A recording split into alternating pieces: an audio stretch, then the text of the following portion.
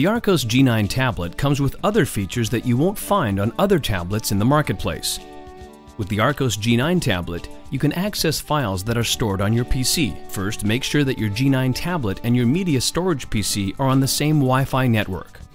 Then, on your PC, open Windows Media Player 11 or higher, and under Library, choose Media Sharing. After switching on media sharing, you should see your ARCHOS G9 tablet in the list of devices. Select and allow sharing to the device and apply changes. Now open either the Video, Music, or Files app on your device.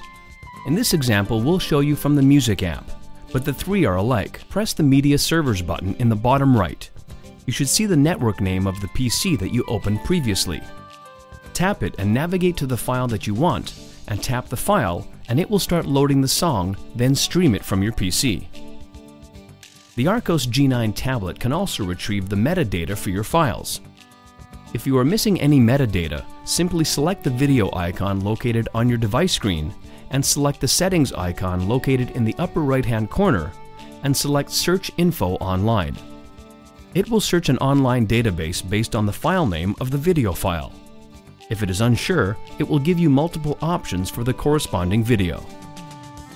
Another thing that separates the new line of ARCHOS G9 tablets is the ability to play 1080p high-profile video files. You can easily transfer these large files, usually 8 GB, to your device via the PC.